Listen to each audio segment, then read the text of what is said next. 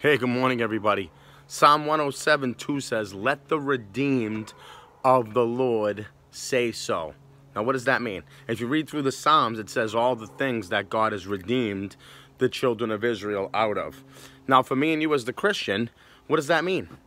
We understand the fulfillment of the Old Testament and the New Testament, what Jesus did.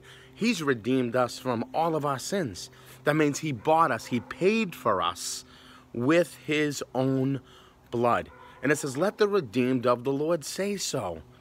Sometimes we walk around tired and miserable and uptight. We forget that we've been bought with the precious blood of Jesus Christ. And God has revealed that to you by His Spirit. So talk about it. Talk about it with brothers and sisters in Christ. Talk about it with unbelievers. Talk about it. Say, let the redeemed of the Lord say so. We are God's people. We have hope beyond the grave. We have hope when it's all hopeless all around us. We have hope. I don't know how unsaved people get through this life. Well, I do know how they suppress their feelings and the truth and the Spirit of God all the time because they don't want to face reality. But God has done a work in our hearts that we were able to say, wow, Lord, we need you. You've bought us. You redeemed us. And I want to talk about that.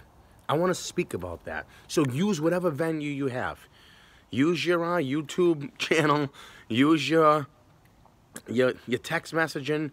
Speak to people one-on-one at work. Most of all, do it with your life and the choices that you make.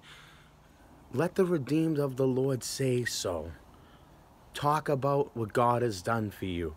Let's shout out the glory of God in our lives. May God bless you.